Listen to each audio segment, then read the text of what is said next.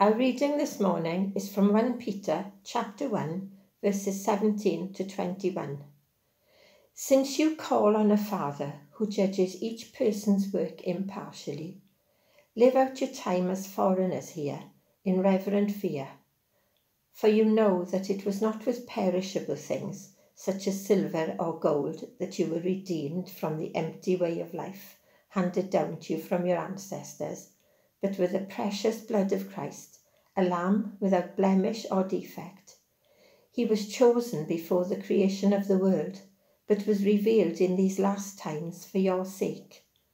Through him you believe in God, who raised him from the dead and glorified him, and so your faith and hope are in God. Amen.